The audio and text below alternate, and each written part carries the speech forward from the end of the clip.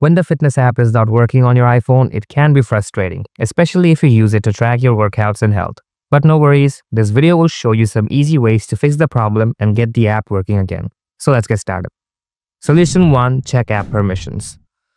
Go to your phone settings, then tap on your Apple ID at the top, and then tap on iCloud. Select See All next to iCloud, and find the fitness app from here and make sure that it's toggled on. If it's toggled on, then it's all good. Then they can just go back and scroll down again and just tap on notifications and find the fitness app from here as well, and then tap on it. Make sure that notifications settings are all toggled on for the fitness app.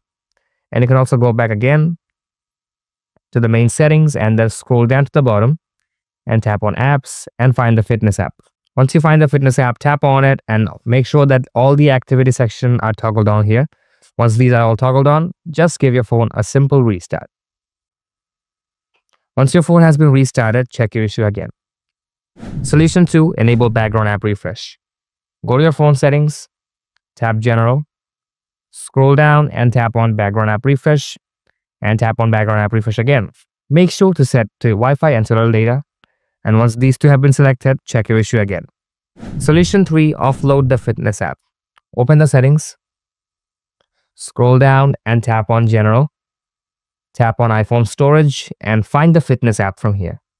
Once you find the fitness app, just tap on it and tap on offload app if you find the option here, so you can just simply offload it. But if you cannot find the option here like me, you can just get out from your settings and reinstall the fitness app.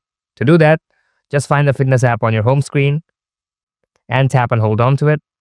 Select remove app and then tap on delete app from here. Once you delete the app from here, just go to the app store and reinstall the fitness app.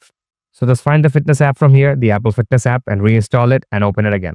Hopefully at this point your problem will be fixed. But if the problem is still persisting, then you can try the last two solutions. Solution 4. Update the iOS.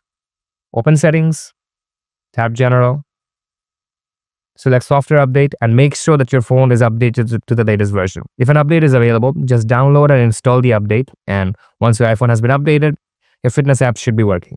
But if you don't have any updates available, then go back, scroll down, tap on Transfer or Reset iPhone, select Reset, and then tap on Reset All Settings.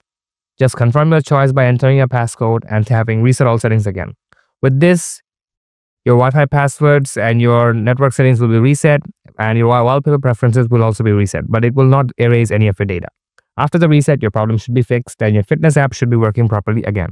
So I hope you found this video helpful, and if you did, then be sure to give it a like and subscribe to this channel for more useful tips. Thanks a lot for watching.